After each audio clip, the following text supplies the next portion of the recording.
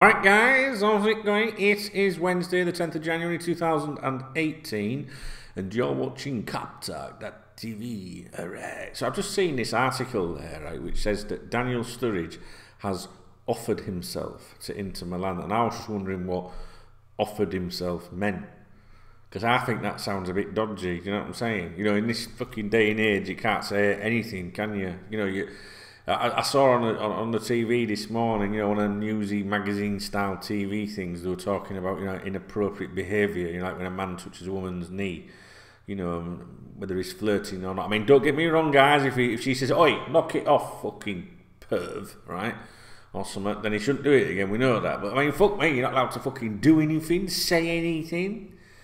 You know what I'm saying? It's fucking terrible, isn't it? So the thought of hearing, like, Daniel Sturridge offering himself, you know, it sounds like he's walked up to someone, you know, fucking with a long mac on. You know what he's like with his clothes? He's trendy, cunt, isn't he? What he thinks he is, right?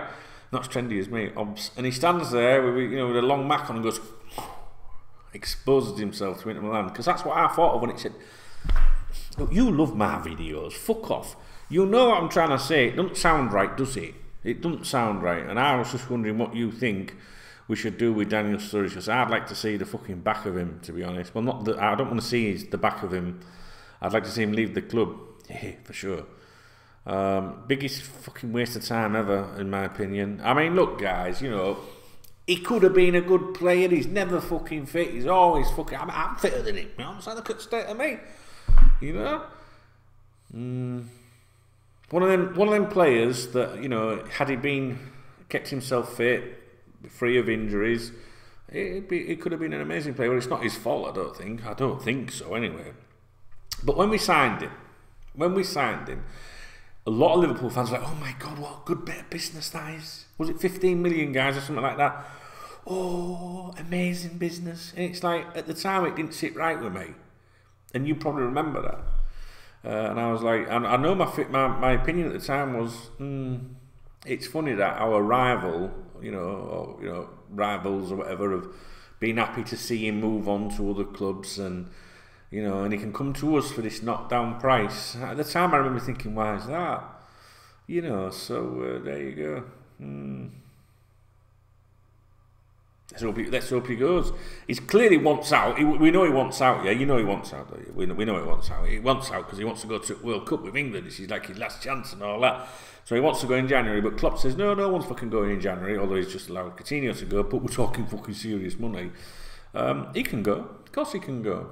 But it's whether some mug will pay the money. You know. So I don't dislike Sturridge. I think he's just disappointing. There you go. Just disappointing. He's just been disappointing.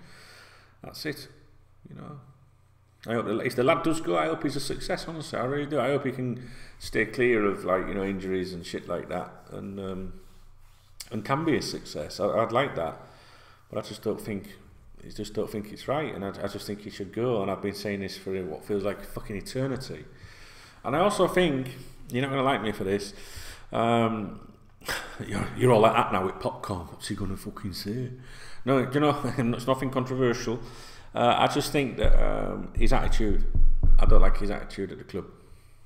So I just think he's a bit of a, you know, I think that you can, there's nothing wrong with having a laugh, right, and stuff like that, but some of the younger ones are impressionable, I think, and I think there's a time and a place, and that's all I'm saying. So anyway, I'm off. What? How do you offer yourself? Is it like, I don't know. Yeah, let's take it away from what I was, bantering about.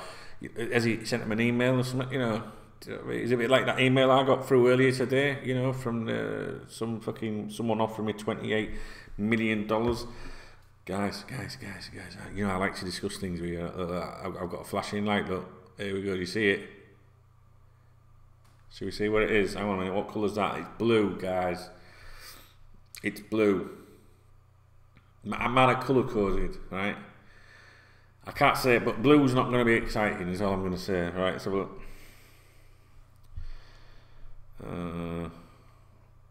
Email. Boring. Fucking Twitter, even more boring. No, told you, didn't I? What did I tell you? You'll soon be working out my colour scheme.